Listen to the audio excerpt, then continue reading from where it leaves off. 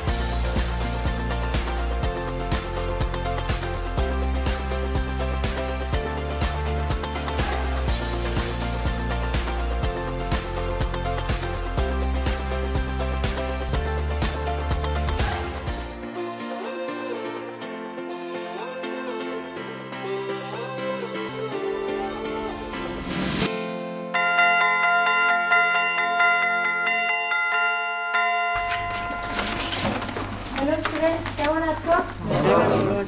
বসো। আজকে এখানে এসে কেমন লাগলো তোমাদের? ভালো লেগেছে? আচ্ছা, আজকে যে সকালবেলা ঘুম থেকে উঠলে তখন কিরকম লাগলো? আকাশটা কিরকম ছিল? রৌদ্র ছিল? হ্যাঁ। তারপর আসার সময় তোমরা কি দেখলে? মেঘাচ্ছন্ন। এটা হচ্ছে কি আমাদের আবহাওয়ার একটা বৈশিষ্ট্য, ঠিক আছে? কখনো আমরা কি দেখি? বৃষ্টিপাত, কখনো দেখি আবার রৌদ্র, কখনো দেখি আবার কি মেঘাচ্ছন্ন, ঠিক আছে? তাহলে আমরা প্রথমে আজকে জেনে নেব আবহাওয়া বলতে কি বুঝি, জলবায়ু বলতে কি বুঝি, ঠিক আছে? আবহাওয়া বলতে কোনো একটি নির্দিষ্ট স্থানে নির্দিষ্ট সময়ে বায়ুর তাপমাত্রা, বৃষ্টিপাত, হ্যাঁ, বায়ু প্রবাহ, বায়ু চাপ, হ্যাঁ, প্রভৃতি উপাদানের গড়কে বোঝায়। মনে রাখতে হবে আবহাওয়া হলো একটা দৈনন্দিন ব্যাপার। এটা প্রতি ঘন্টায়, প্রতি মিনিটে, প্রতি সেকেন্ডে এটার কি হয়? পরিবর্তন হয়, ঠিক আছে? এবার দেখো বায়ুমণ্ডলের বিভিন্ন উপাদান, বায়ুর উত্তাপ, বায়ু চাপ, বায়ু প্রবাহ, বায়ুর আর্দ্রতা ও বৃষ্টিপাত, হ্যাঁ, এই উপাদানগুলিকে আবহাওয়া ও জলবায়ুর উপাদান বলে। কারণ এই উপাদানগুলির সাহায্যে আবহাওয়া তথা জলবায়ু গড়ে ওঠে। এবার আমরা জানব জলবায়ু বলতে কি বোঝায়। একটি বিশাল অঞ্চলে কমপক্ষে 30 থেকে 35 বছরের আবহাওয়ার গড় অবস্থাকে জলবায়ু বলে। পরিষ্কার সবার? হ্যাঁ, একটি বিশাল অঞ্চলের কমপক্ষে 30 থেকে 35 বছরে আবহাওয়ার গড় অবস্থাকে কি বলা হয়? জলবায়ু বলা হয়।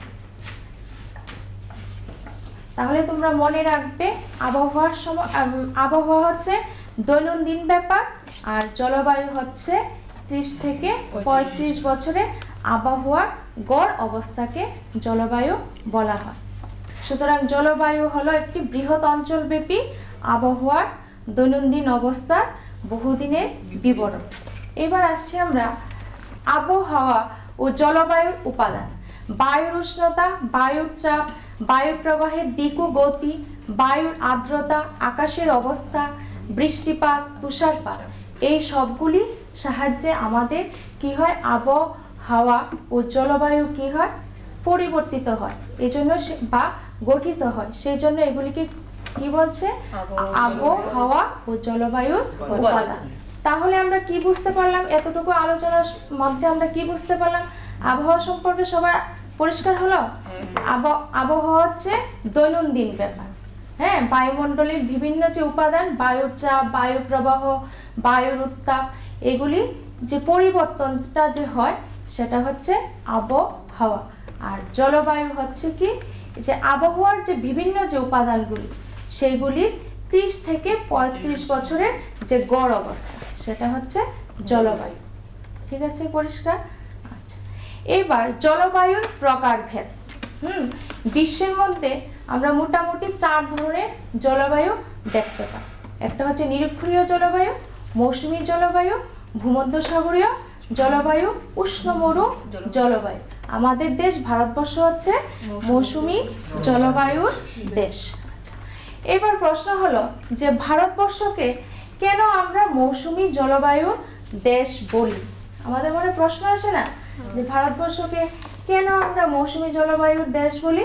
আচ্ছা, ভারতবর্ষে 2টি মৌসুমী বায়ুর প্রভাব দেখা যায়। একটা হচ্ছে দক্ষিণ পশ্চিম মৌসুমী বায়ু, আর একটা হচ্ছে উত্তর পূর্ব মৌসুমী বায়ু। এই 2টি মৌসুমী বায়ুর প্রভাবে ভারতবর্ষে কি হয়? ঋতু পরিবর্তন ঘটে। কোন 2টি মৌসুমী বায়ু? একটা হচ্ছে দক্ষিণ পশ্চিম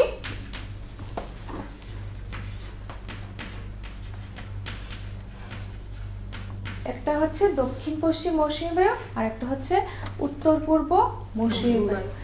এই 2টি মৌসুমী বায়ুর সাহায্যে ভারতে কি হয়? ঋতু পর্যায় ঘটে বা ঋতু পরিবর্তন হয়। এই জন্য ভারতবর্ষকে কি বলা হয়? মৌসুমী জলবায়ু দেশ। আচ্ছা, এবার দেখছি যে এই যে মৌসুমী শব্দটা কোথা থেকে এসেছে? মৌসুমী শব্দটা এসেছে আরবি শব্দ মৌসিম থেকে, যার অর্থ কি? ঋতু। কোন শব্দ থেকে এসেছে মৌসুমী বায়ু শব্দটা? মৌসুমী আরবি শব্দ মৌসিম থেকে, যার অর্থ কি? ঋতু পরিবর্তন। তাহলে বুঝতে পারলাম কেন আমাদের দেশ ভারতবর্ষকে মৌসুমী জলবায়ু বলা হয়। আচ্ছা, এবার আমরা জানবো ভারতের জলবায়ুর বৈশিষ্ট্য। প্রথম হচ্ছে দেখো ঋতু পরিবর্তন। এই যে 2টো মৌসুমী বায়ুর কথা আমরা প্রথমে বললাম, একটা হলো কি দক্ষিণ পশ্চিম মৌসুমী বায়ু, আর একটা হচ্ছে উত্তর পূর্ব মৌসুমী বায়ু। এই 2টি মৌসুমী বায়ুর প্রভাবে ভারতবর্ষে কি হয়? ঋতু পরিবর্তন হয়। যেমন ধরো এই 2টো মৌসুমী বায়ুর প্রভাবে ভারতবর্ষে ডিসেম্বর থেকে ফেব্রুয়ারি মাস শীতকাল, ঠিক আছে, তারপরে তোমার মার্চ থেকে মে মাস হচ্ছে গ্রীষ্মকাল, হ্যাঁ, জুন থেকে সেপ্টেম্বর মাস হচ্ছে বর্ষাকাল, ঠিক আছে, আবার অক্টোবর থেকে নভেম্বর অবধি হচ্ছে শরৎকাল। এই যে ঋতু পর্যায়ে যে ঘটছে, এটা কিসের জন্য হচ্ছে? মৌসুমী বায়ুর প্রভাবে। এই মৌসুমী বায়ুর প্রভাব। দ্বিতীয় বৈশিষ্ট্যটা দেখো, ভারতবর্ষে মৌসুমী বায়ুর অত্যাধিক প্রভাব। এই যে আমরা পড়লাম, এই 2টি মৌসুমী বায়ুর জন্য ভারতবর্ষে কি হচ্ছে? ঋতু পরিবর্তন হচ্ছে, যার জন্য দেখা যাচ্ছে কি একটা তোমার আর্দ্র গ্রীষ্মকাল আর একটা হচ্ছে শুষ্ক শীতকাল। কারণ দক্ষিণ পশ্চিম মৌসুমী বায়ুর জন্যই কি হয়? বৃষ্টিপাত হয় ভারতবর্ষে, যার জন্য আমাদের গ্রীষ্মকালটা কি থাকে? আর্দ্র থাকে, আর শীতকালটা কি হয়? শুষ্ক থাকে, উত্তর পূর্ব মৌসুমী বায়ুর প্রভাব। আচ্ছা, তারপরে দেখো ভারতের জলবায়ুর আরেকটা বৈশিষ্ট্য হচ্ছে ঋতু অনুসারে বিপরীত বায়ু প্রবাহ। মানে গ্রীষ্মকালে যে দিক থেকে বায়ু প্রবাহিত হয় ভারতবর্ষে, শীতকালে বায়ু প্রবাহিত হয় ঠিক তার বিপরীত দিকে। লক্ষ্য করে দেখবে গ্রীষ্মকালে দক্ষিণ দিক থেকে বায়ু প্রবাহিত হচ্ছে, আর শীতকালে দেখা যাচ্ছে উত্তর দিক থেকে বায়ু প্রবাহিত হচ্ছে। বাড়িতে বলে আমাদের যারা থাকে গুরুজনরা বলে দেখবে শীতের সময় উত্তরের কনকনে হাওয়া আসছে। হ্যাঁ, এটা কিসের জন্য? এটা হচ্ছে আমাদের ভারতবর্ষের জলবায়ুর আরেকটা বৈশিষ্ট্য। আচ্ছা, তারপরে দেখো গ্রীষ্মকাল আর্দ্র, শীতকাল শুষ্ক। এই যে আমরা বললাম ভারতবর্ষে 2টি মৌসুমী বায়ুর প্রভাব দেখা যায়, একটা হচ্ছে দক্ষিণ পশ্চিম মৌসুমী বায়ু আর একটা হচ্ছে উত্তর পূর্ব মৌসুমী বায়ু। এই 2টি বায়ুর প্রভাবে কি হয়? ভারতবর্ষে গ্রীষ্মকালে মানে জুন থেকে সেপ্টেম্বর মাসটার মধ্যে দেখবে আমাদের এখানে প্রচুর বৃষ্টিপাত হয়, যার জন্য কি থাকে? আর্দ্র থাকে। এই জন্য বলছে গ্রীষ্মকাল আর্দ্র আর শীতকাল শুষ্ক। উত্তর পূর্ব মৌসুমী বায়ুর জন্য আমাদের এখানে কি হয় না, বৃষ্টিপাত তেমন হয় না, শীতকালটা কি থাকে, প্রায় শুষ্কই থাকে, যাই হয় খুব কম। দেখো আছে শীতকালীন স্বল্প বৃষ্টিপাত। হ্যাঁ, শুধু আমরা দেখি ওই তামিলনাড়ুর কিছু উপকূলবর্তী অঞ্চলে উত্তর পূর্ব মৌসুমী বায়ুর প্রভাবে কিছুটা হালকা বৃষ্টিপাত হয়ে থাকে। তারপরে দেখো আছে ভারতের জলবায়ুর আরেকটা বৈশিষ্ট্য হলো অনিয়মিত বৃষ্টিপাত। এটা হচ্ছে আমাদের ওই সেই গিয়ে আবার ওই মৌসুমী জলবায়ুতে গিয়ে পড়ছি আমরা। মৌসুমী জলবায়ুর একটা প্রধান বৈশিষ্ট্য হলো অনিয়মিত। কোনো সময় মৌসুমী বায়ুটা কি হয়, আগে আসে আগে চলে যায়, কোনো বছর কি হয় দেরিতে আসে দেরিতে করে চলে যায়। হ্যাঁ, তার জন্য আমাদের দেশে কি দেখা যায়, কোনো সময় খুব বৃষ্টি আবার খুব খরাও দেখা যায়। এটা হচ্ছে আমাদের জলবায়ুর আরেকটা বৈশিষ্ট্য। তারপরে দেখা আছে শীতকাল মৃদু। ভারতবর্ষের শীতকাল কি থাকে, মৃদু থাকে, শুধু ভারতবর্ষের উত্তরাংশটা ছাড়া। হ্যাঁ, আমরা তো জানি আমাদের কয়টা দিক আছে, 4টা দিক, উত্তর দক্ষিণ পূর্ব পশ্চিম, উত্তর দিকটা ছাড়া। হ্যাঁ, আর বাকি অংশে মোটামুটি তাপমাত্রা তেমন কমে না। পুষ্টিকর খাদ্য এবং শিক্ষা আমাদের নিতান্ত প্রয়োজনীয় জিনিস। আপনি কি জানেন, বর্তমানে ত্রিপুরায় বিদ্যালয় শিক্ষা দপ্তরের অধীনে মধ্যাহ্ন আহার প্রকল্পের উদ্যোগে সবকটি বিদ্যালয়ে সবজি বাগান গড়ে তোলা হচ্ছে। ছাত্রছাত্রীদের পুষ্টিকর খাদ্য প্রদান করার লক্ষ্যে সেই বাগানে উৎপাদিত সার এবং কীটনাশকবিহীন সবজি প্রথম থেকে অষ্টম শ্রেণীর শিক্ষার্থীদের মিড ডে মিলে ব্যবহার করা হয়। চলুন শিক্ষার্থীদের স্বাস্থ্যকর এবং নির্ভেজাল খাদ্য প্রদান ও সুস্থ সমাজ গড়ার লক্ষ্যে আমরা সবাই এগিয়ে আসি এবং প্রত্যেকটি বিদ্যালয়ে সবজি বাগান গড়ে তুলতে বিদ্যালয় কর্তৃপক্ষকে সাহায্য করি।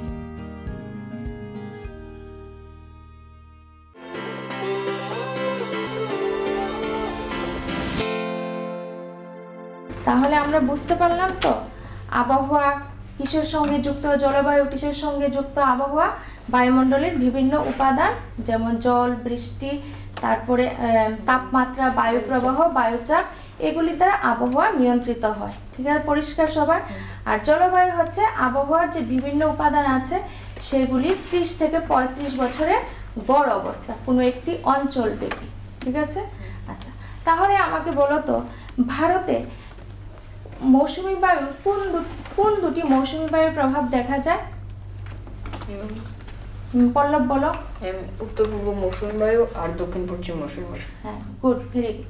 আচ্ছা, মৌসুমী শব্দটি কোন শব্দ থেকে এসেছে? আরবি শব্দ মৌসুম থেকে। আরবি শব্দ মৌসুম থেকে, ভেরি গুড, বসো। তারপরে বলো তো এই মৌসুম শব্দের অর্থ কি? আদিত্য দ্বারা। ঋতু। হ্যাঁ, ভেরি গুড, বসো। আচ্ছা, তারপরে এই মৌসুমী জলবায়ুর জন্য ভারতবর্ষের জলবায়ুতে কি ঘটে থাকে? তুষার বলো। ঋতু পরিবর্তন। ঋতু পরিবর্তন ঘটে থাকে, ভেরি গুড, বসো। এবার হচ্ছে আমাদের ভারতের আবহাওয়া ও জলবায়ু নিয়ন্ত্রক সমূহ, মানে কি কি দিয়ে কি বায়ুমণ্ডলের কি উপাদানের সাহায্যে আমাদের আবহাওয়া ও জলবায়ু নিয়ন্ত্রিত হয়। ঠিক আছে, আচ্ছা প্রথমে আসছে এই মৌসুমী বায়ু প্রবাহ। ঠিক আছে, আচ্ছা মৌসুমী বায়ু প্রবাহ ভারতবর্ষে দুটি মৌসুমী বায়ুর প্রবাহ দেখা যায়। একটা হচ্ছে কি দক্ষিণ পশ্চিম মৌসুমী বায়ু প্রবাহ আর একটা হচ্ছে উত্তর পূর্ব মৌসুমী বায়ু প্রবাহ। ঠিক আছে, আচ্ছা এবার আমরা একটু দেখে নিই এইদিকে যে এটা হচ্ছে কি আমাদের বঙ্গোপসাগর, এটা হচ্ছে আমাদের আরব সাগর, আর নিচে আছে কি ভারত মহাসাগর। ঠিক আছে, আচ্ছা এইদিকে হচ্ছে দক্ষিণ এবং মধ্য এশিয়ার যে দেশসমূহ। ঠিক আছে, আফগানিস্তান, পাকিস্তান, কাজাকস্তান, উজবেকিস্তান এগুলি আছে। ঠিক আছে, আচ্ছা কি হয় দেখো গ্রীষ্মকালে ভারত মহাসাগরের উপর কিসের সৃষ্টি হয়? উচ্চচাপ। আমরা জানি যেখানে ঠান্ডা সেখানে কিসের সৃষ্টি হয়? উচ্চচাপ। আর যেখানে বায়ু শুষ্ক বা গরম সেখানে কি হয়? নিম্নচাপের সৃষ্টি হয়। তো গ্রীষ্মকালে কি হয়? ওই দক্ষিণ এবং মধ্য এশিয়ার দেশসমূহের মধ্যে নিম্নচাপের সৃষ্টি হয়। ঠিক আছে, আর ভারত মহাসাগরের উপরে উচ্চচাপের সৃষ্টি হয়। তখন কি করে সবসময় নিম্নচাপ কি করে উচ্চচাপের বায়ু প্রবাহকে সবসময় আকর্ষণ করে। হ্যাঁ, তো গ্রীষ্মকালে কি হয় ভারত মহাসাগর থেকে ঠান্ডা বায়ু ওই দক্ষিণ ও মধ্য এশিয়া নিম্নচাপ অঞ্চলের দিকে ছুটে যাওয়ার সময় তখন কি হয় এই বায়ুটা দক্ষিণ এবং পশ্চিম দিক দিয়ে ভারতবর্ষে প্রবেশ করে। যেই ভারতবর্ষে প্রবেশ করে তখন ঢোকার সময় পশ্চিম ঘাট পর্বতমালার সঙ্গে বাধাপ্রাপ্ত হয়, বুঝতে পেরেছ? এবং বাধা হওয়ার সঙ্গে সঙ্গে কি হয় এই জায়গাতে প্রচুর পরিমাণে বৃষ্টিপাত হয়। তখনই আমরা বলি কি মৌসুমী বায়ু ভারতবর্ষে এসেছে। এই মাসটা কখন হয়, এই ঘটনাটা কখন, এই বৃষ্টিপাতটা জুন থেকে সেপ্টেম্বর মাস অবধি, নির্দিষ্ট কোনো তারিখ নেই। এটা হচ্ছে মৌসুমী বায়ুর আরেকটা বড় বৈশিষ্ট্য। আচ্ছা, এই মৌসুমী বায়ুটা যখন ভারতবর্ষে প্রবেশ করে তখন এটা দুটি শাখায় প্রবেশ করে, একটা হচ্ছে আরব সাগরীয় শাখা আর একটা হচ্ছে বঙ্গোপসাগরীয় শাখা। আরব সাগরীয় শাখাটা কি করে পশ্চিম ঘাট পর্বতমালা, দেখতে পাচ্ছ তো ওয়েস্টার্ন ঘাট, পশ্চিম ঘাট পর্বতমালার সঙ্গে প্রথম বাধাপ্রাপ্ত হয়, যার জন্য ভারতবর্ষে প্রচুর পরিমাণে কি হয় বৃষ্টিপাত হয়। তারপরে বঙ্গোপসাগরীয় শাখাটা কি করে পূর্ব ঘাট পর্বতমালার মধ্যে বাধাপ্রাপ্ত হয়, তখনই কি হয় ভারতবর্ষে প্রচুর পরিমাণে বৃষ্টিপাত হয়। এটা আমরা কখন দেখি জুন থেকে সেপ্টেম্বর মাস, যেটা এখন আমাদের চলছে। পরিষ্কার সবার? হ্যাঁ, আচ্ছা, আমি তো দক্ষিণ পশ্চিম মৌসুমী বায়ুর কথা বললাম, তাহলে আরেকটা তো আমাদের রয়ে গেল উত্তর পূর্ব মৌসুমী বায়ু।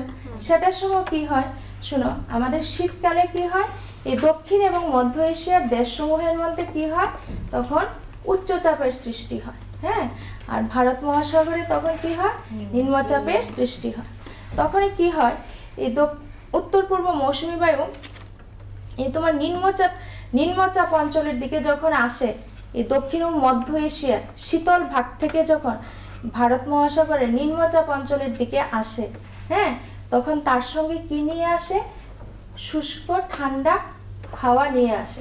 তার জন্য দেখবে শীতকালে আমাদের দেশে কি হয় আমাদের ঠান্ডা অনুভূতি হয়, বৃষ্টিপাত তখন হয় না, কারণ সেটা কি আসে শুষ্ক আবহাওয়াটা নিয়ে আসে, কারণ এটা তো উষ্ণ।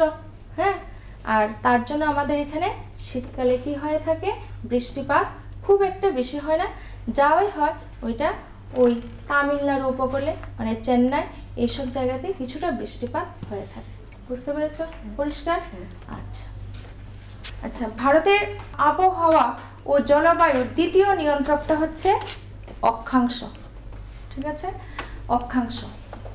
অক্ষাংশের বিচারে দেখলে দেখা যায় আমরা দেখতে পারি যে ভারতের প্রায় মাঝখান বরাবর কর্কট ক্রান্তি রেখা হ্যাঁ প্রসারিত হয়েছে। ঠিক আছে, যার মান হলো কত 23 ডিগ্রি 30। কর্কট ক্রান্তি রেখার মান কত 30। এই কর্কট ক্রান্তি রেখা কি করেছে ভারতকে দুটো ভাগে ভাগ করেছে। কি কি?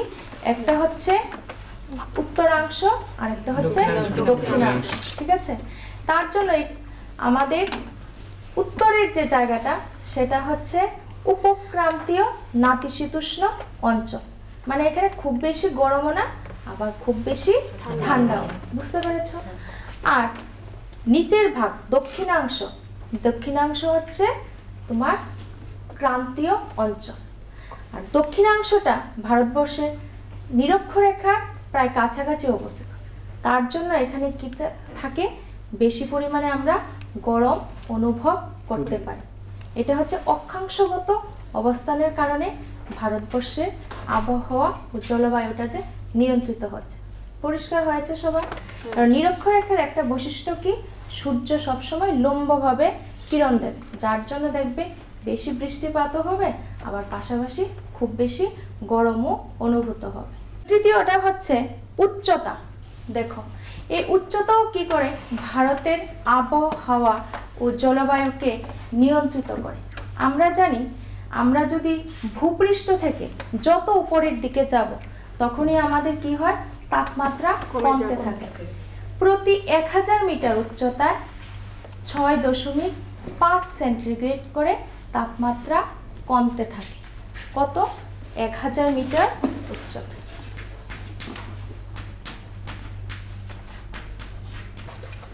6.5 ডিগ্রি সেন্টিগ্রেড হারে উষ্ণতা কমতে থাকে। তারপরে তোমরা একটু দেখো ভারতের মানচিত্রটার দিকে একটু তাকাও তোমরা সবাই। দেখো আমাদের উত্তরাংশ, হ্যাঁ, তার জন্য আমাদের এখানে দেখো এখানে কি বিশাল হিমালয় পর্বতমালা আছে। হ্যাঁ, নিশ্চয়ই এই জায়গাটা আমাদের উচ্চ ভারতবর্ষে, তার জন্য দেখো এই জায়গাতে কি হচ্ছে, আমাদের গরমটা কমে যাচ্ছে। সেখানে আমরা কি দেখি, ঠান্ডা অনুভব করি। যেমন সুউচ্চ হিমালয় পর্বতমালা আছে, সবসময় বরফে ঢাকা। বুঝতে পেরেছো? ক্লিয়ার সবার কাছে? আচ্ছা, তারপরে দেখো আছে হিমালয় ও পশ্চিমঘাট ও পূর্বঘাট পর্বতমালার অবস্থান। হ্যাঁ, ভারতবর্ষের জলবায়ু এবং আবহাওয়ার উপর এই হিমালয় পর্বতমালা, পূর্বঘাট পর্বতমালার একটা বিরাট প্রভাব রয়েছে। যে হিমালয় পর্বতমালা যে ভারতবর্ষের উত্তরে দাঁড়িয়ে রয়েছে, সেটা কি করে শীতকালে মধ্য এশিয়া থেকে যে কনকনে ঠান্ডা বাতাসটা যে আসে প্রচুর পরিমাণে, সেটাকে আসতে প্রতিহত করে, বাধা দেয়। না হলে আমাদের ভারতবর্ষে প্রচুর শীত থাকতো। ক্লিয়ার? আচ্ছা, পশ্চিমঘাট এবং পূর্বঘাট পর্বতমালা আমরা দেখেছি ভারতের মানচিত্রের মধ্যে, পশ্চিমঘাট এবং পূর্বঘাট পর্বতমালার মধ্যে দক্ষিণ পশ্চিম মৌসুমী বায়ু যখন ঢুকে বাধা পায় এবং তার জন্য ভারতবর্ষে বৃষ্টিপাত হয়। হ্যাঁ, যেটা আমাদের ভারতবর্ষের আবহাওয়া ও জলবায়ুকে কি করছে, নিয়ন্ত্রিত করছে। পরিষ্কার? আচ্ছা, এবার দেখো সমুদ্র থেকে দূরত্ব। তোমরা ভারতের মানচিত্রের কথাটা একবার মাথায় আনো। দেখো ভারতবর্ষের দক্ষিণাংশকে আমরা কি বলছি, উপদ্বীপীয়। ভারতকে আমরা কি বলছি, উপদ্বীপীয় ভারত। কেন? ভারতের দক্ষিণাংশে 3 দিকে কি সমুদ্রে ঘেরা। পূর্ব দিকে কি আছে, বঙ্গোপসাগর, পশ্চিমে কি আছে, আরব সাগর, আর একদম সর্বদক্ষিণে আছে কি, ভারত মহাসাগর। যদি পুরোটা ভারতবর্ষকে চারিদিকে সমুদ্রে ঘেরা থাকতো তাহলে সেটাকে আমরা কি বলতাম, দ্বীপ। কিন্তু 3 দিকে ঘেরা বলে সেটাকে আমরা কি বলছি, উপদ্বীপ। আমরা একটা কথা জানি যে স্থলভাগ আর জলভাগের মধ্যে যদি আমরা তুলনা করি তাহলে আমরা দেখতে পাবো কি, স্থলভাগ কি হয়, তাড়াতাড়ি গরম হয়, আবার পাশাপাশি তাড়াতাড়ি কি হয়ে যায়, তাড়াতাড়ি কি হয়ে যায়, ঠান্ডা হয়ে যায়। আর জলভাগ কি হয়, জলভাগ ধীরে ধীরে ঠান্ডা। তার কারণে দেখো সমুদ্রের কাছাকাছি মানে ভারতবর্ষের দক্ষিণ ভাগটা যে আছে সেখানে কি থাকে, জলবায়ু সমভাবাপন্ন, না বেশি ঠান্ডা আর না বেশি গরম। কিন্তু ওই সমুদ্র থেকে যত দূরের দিকে যেতে থাকবে সেখানে জলবায়ুটা কি হয়ে যায়, চরম ভাবাপন্ন। কিরকম, খুব বেশি গরম আর খুব বেশি ঠান্ডা। বুঝতে পেরেছ? এইভাবে ভারতবর্ষের উপর এই সমুদ্র থেকে দূরত্ব যে আছে সেটাও কি করে ভারতের জলবায়ু এবং আবহাওয়াকে নিয়ন্ত্রিত করে। পরিষ্কার? আচ্ছা, রাজস্থানের মরু অঞ্চল। ভারতবর্ষে পশ্চিম দিকে কি আছে, আমাদের রাজস্থান। হ্যাঁ, সেখানে কি মরুভূমি, সেটা আমরা সবাই জানি মরুভূমি। এই রাজস্থানে কি হয়, নিম্নচাপের সৃষ্টি হয়। এর ফলে কি হচ্ছে, নিম্নচাপ ভারত মহাসাগর থেকে কি করে ঠান্ডা বাতাসকে টানে এবং যার জন্য ভারতবর্ষে কি হয়, বৃষ্টিপাত হয়ে থাকে। ঠিক আছে? তারপরে দেখো আসছে এল নিনোর প্রভাব। প্রশান্ত মহাসাগরে কি দেখি আমরা, একটা উষ্ণ স্রোত দেখতে পাই যেটাকে আমরা বলি এল নিনো।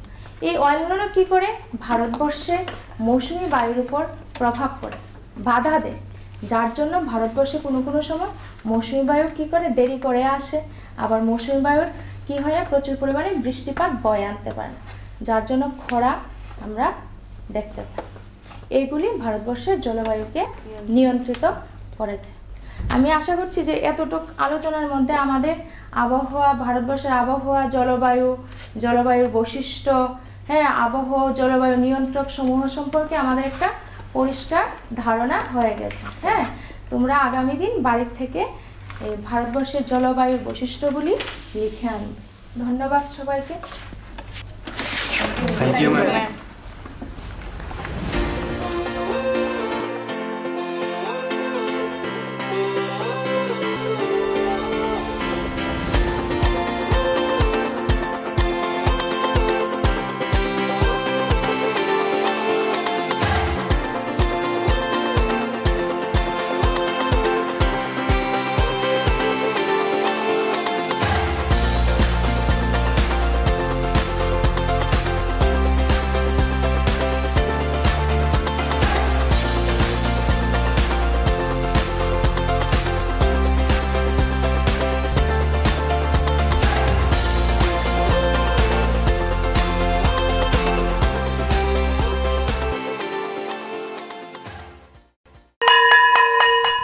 ড্রপ আউটের ঘুচিয়ে ক্ষত, স্কুলে পড়ুয়ার বাড়ছে ভিড়, সর্বশিক্ষা মিড ডে মিলে স্কুল সকলের আশার নীড়। রাজ্যের 6 থেকে 14 বছরের সব শিশুদের বিদ্যালয়ের আঙিনায় এনে তাদের বুনিয়াদী শিক্ষা সুনিশ্চিত করতে সর্বশিক্ষা অভিযান বদ্ধপরিকর। তাদের শিক্ষার সুবিধার জন্য রয়েছে বিনামূল্যে পাঠ্য বই, বিদ্যালয়ের পোশাক, উন্নতমানের পড়াশোনা, স্বাস্থ্যসম্মত শৌচাগার, বিশুদ্ধ পানীয় জল, পুষ্টিকর মধ্যাহ্ন আহার, খেলাধুলার ব্যবস্থা এবং আরও অনেক কিছু। হ্যাঁ, তাই দেরি না করে আজই আপনার এলাকার সব শিশুদের নিকটবর্তী সরকারি বিদ্যালয়ে ভর্তি হতে উৎসাহিত করুন। E-Classroom was sponsored by রাষ্ট্রীয় মাধ্যমিক শিক্ষা অভিযান, ত্রিপুরা রাজ্য মিশন।